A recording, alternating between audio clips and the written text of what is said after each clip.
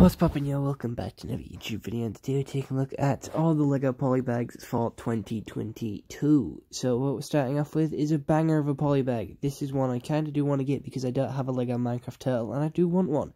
This turtle is a Minecraft turtle. It does come with an egg, it's a little dock, and it's the best polybag we have. It also comes with Alex, a little stand there, looks very cool.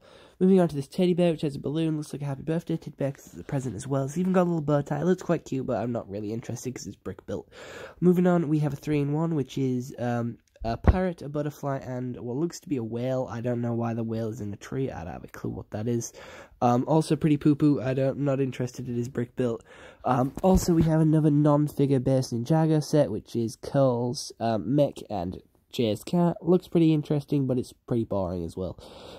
Same with this Batman cat. It's pretty boring. I wish there was a figure included here. It's just a mini build of one of the sets. I'm not too interested in them.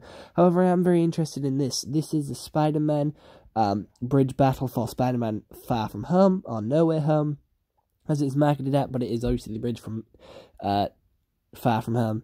It has a Mysterio tech drone, a Spider-Man minifigure, and a Tower Bridge sticker. But it's a really cheap way to get that black suit Spider-Man. I definitely kind of want this because I definitely want more black suit Spider-Mans because why not? Spider-Man's just that cool.